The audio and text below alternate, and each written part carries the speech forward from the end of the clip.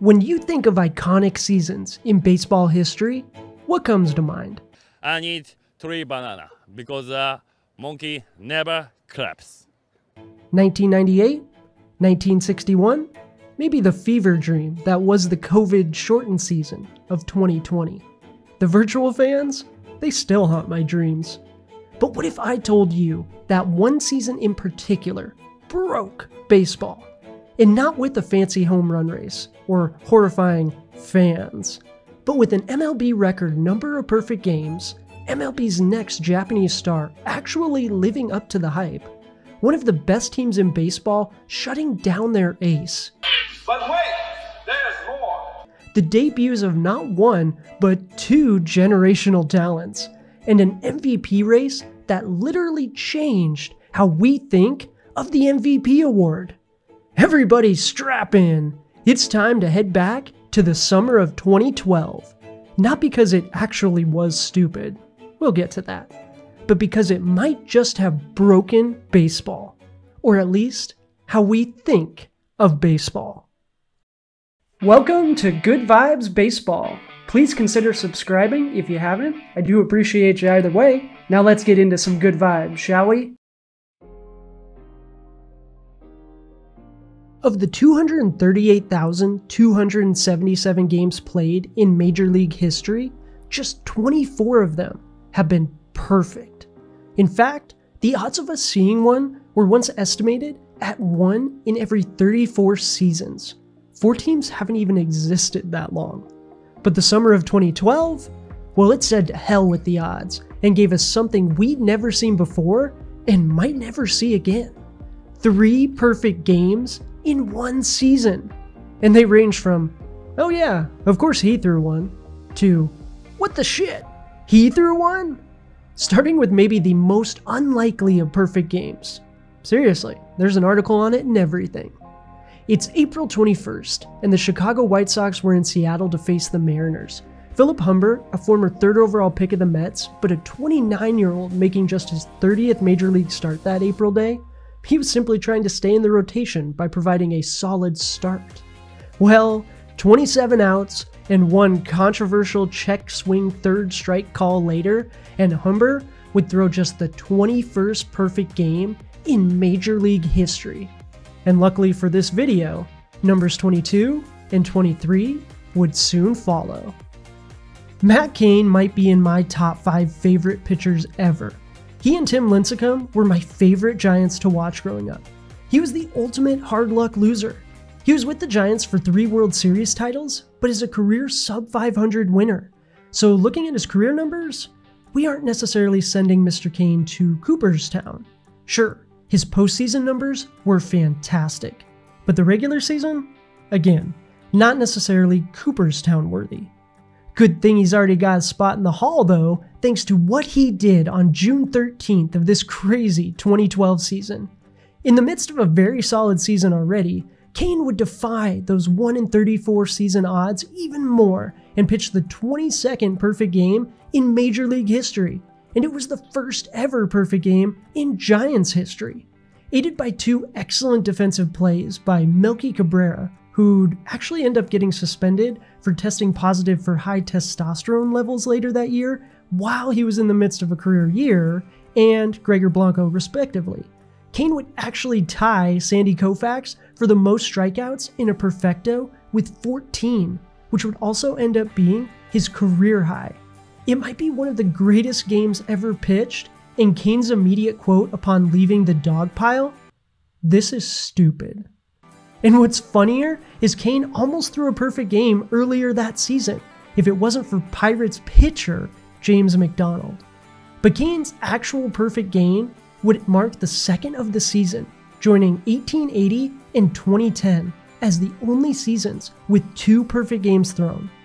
Pretty impressive. But if we really want to break a trend, 2 won't do. Luckily, King Felix kept this party going. It's August 15th, 2012, and the Seattle Mariners are not great. 14.5 games back to be precise. But Felix Hernandez, he was a freaking stud.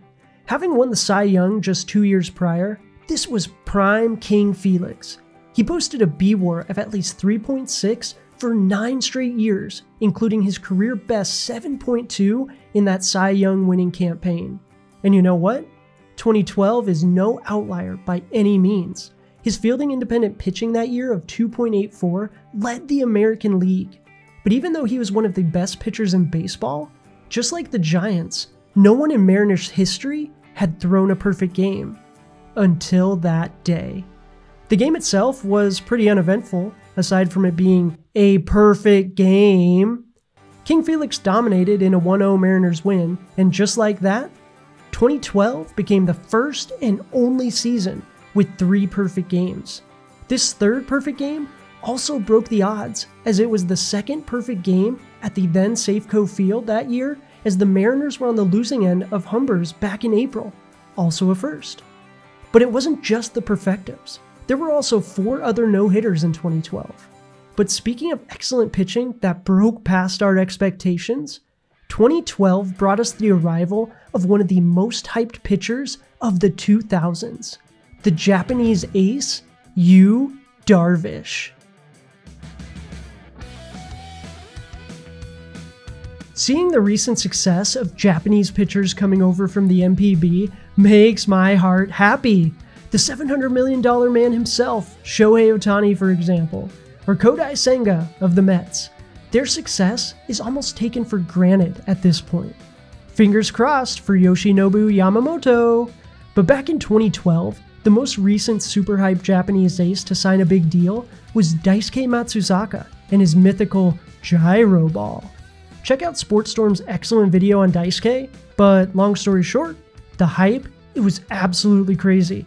The Red Sox ended up paying a $51.1 million posting fee and another $52 million on his actual contract for him to not only not throw a gyro ball, but he'd end up only having 2 solid seasons before injuries became too much to overcome, and that was that. Sure, he helped the Red Sox win a World Series in 2007, and 2008, he was a beauty, but he didn't live up to the level of hype that preceded his arrival. Fast forward to 2012, and there's a little deja vu happening.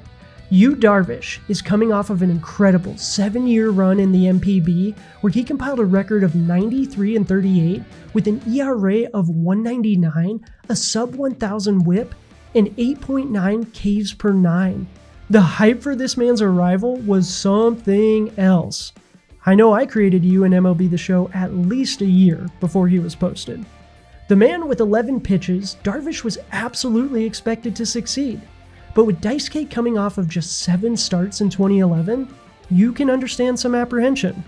Well, the Rangers threw caution to the wind and won the bidding rights to sign Darvish. Breaking the record Daisuke set when he came over, the Rangers paid $51.7 million for the posting fee and then signed Darvish to a 6-year, $60 million deal. Considering Daisuke's injury issues and previous failed attempts by fellow countrymen Hideki Irabu and Kiyagawa, How could you give $12 million to Hideki Irabu? this was absolutely a risk. While Darvish not only broke this trend, he'd end up shattering it. His 2012 season in particular was absolutely a great start. He put up a pitching line of 16-9 with a 3.90 ERA and 221 strikeouts.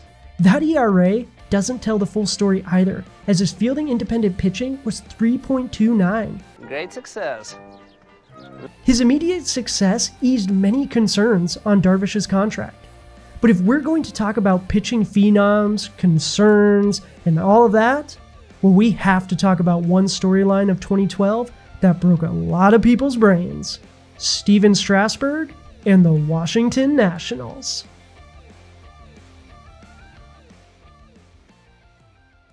Things haven't been the brightest in DC the past several seasons. Bryce Harper leaves, then Juan Soto. Sure, they might have my favorite prospect pool moving into 2024, but back in 2012, well, they hadn't made the playoffs since becoming the Nationals. Things weren't great, until all of a sudden, they were! That Nats team in 2012 was a revelation. Led by a very strong starting rotation, solid veteran leadership, and of course, the rookie phenom Bryce Harper, the Nats won 98 games that year, which was good for the most in baseball. They claimed the NL East crown too before losing to the Cardinals in the NLDS. But remember that rotation? Well, that's where the Nats broke our way of thinking. Steven Strasburg was one of baseball's biggest phenoms, maybe ever. But in 2012, he was still coming back from 2010 Tommy John surgery, so folks didn't necessarily know what to expect from him. Well, he came out the gates firing. He was maybe one of the best pitchers in baseball to start that season. And wouldn't you know it, as Strasburg went, so did the Nats. Gio Gonzalez, Jordan Zimmermann, and Strasburg formed their very own Big Three that season, as the Nats took the baseball world by total surprise.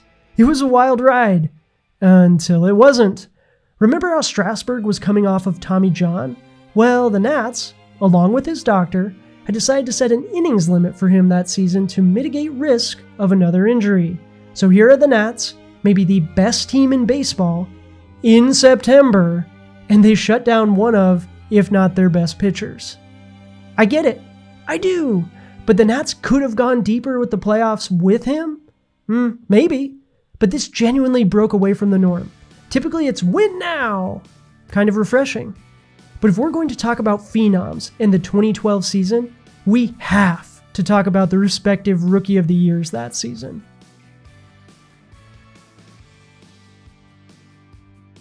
We've had some amazing rookie seasons in MLB history. Ichiro, Mark McGwire. We've even had amazing rookies in both leagues in the same year. Judge and Bellinger in 2017, for example. But if there's a pair of Rookie of the Year winners that absolutely broke baseball in the same season, it's Harper and Trout of 2012. These two legends will forever be linked to each other. Fair or not, it's absolutely valid. For starters, they both debuted in their true rookie years on the exact same day, April 28th, and boy, did they not disappoint. Both players made immediate marks on the game. Case in point, the May 6th game where Harper is intentionally plunked by Phillies great Cole Hamels, ends up making his way to third base, and then becomes the first teenager since 1964 to steal home. It was electric. Think 2023 Ellie De La Cruz type stuff. Now the NL Rookie of the Year race isn't what broke baseball though. We'll save that for the 2012 MVP race. But Bryce didn't necessarily run away with the award either. His numbers were very solid. His 5.3 B WAR would also earn him a 30th place MVP finish, but it was the way Harper played the game, the passion, the cockiness. It was awesome, but also pissed a lot of people off. Mike Trout, on the other hand, well, he went about it differently. But even without the brashness, his rookie season of 2012, it was maybe the best rookie season ever. He led the league in stolen bases, runs, and B WAR. He hit .326, slugged .564, tacked on 30 nukes, all while playing a mean center field. And you want to talk about breakout moments?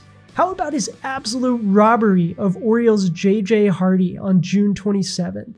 Trout may not have wanted the attention, but he got a ton of it. But unlike Harper and his 30th place MVP finish, Trout decided to take it one step further.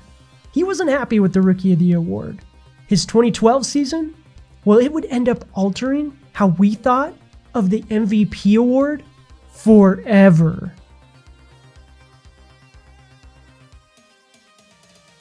Nowadays, the stat WAR is a very accepted, if not one of the more prominent stats in baseball. It's a great tool to demonstrate how valuable a player was compared to his peers in a given season. We trust it. But back in 2012, not so much. So when Miguel Cabrera decided to go all beast mode and hit for the Triple Crown in 2012, well, it caused a bit of a conundrum, because it was a foregone conclusion that the MVP was his, right? Well, Mike Trout, he was fantastic, and Adrian Beltre was his future Hall of Fame self.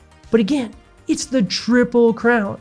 330, 44 bombs, and 139 runs batted in is absolutely nutty. No one had accomplished that feat since Yaz for the Red Sox in 1967. And from a B WAR perspective, 7.1. Cabrera's season was excellent. But that's where our issue arises. Trout's that year, 10.5. 2.4 more wins above replacement. That's essentially the difference between a replacement level player and a full-on starting level player. He blew the competition out of the water that year too from a B-WAR perspective. If you combine Miguel Cabrera and Derek Jeter, who finished 7th in the MVP voting that year, you'd still be more than a full win less valuable than Mike Trout that year. Baseball Reference even quotes this season as one of the defining seasons for WAR in general. How could a literal 20-year-old come into the league and beat out the first Triple Crown winner since 1967? Well, he didn't. But in 2012, Mike Trout literally broke how we thought of baseball.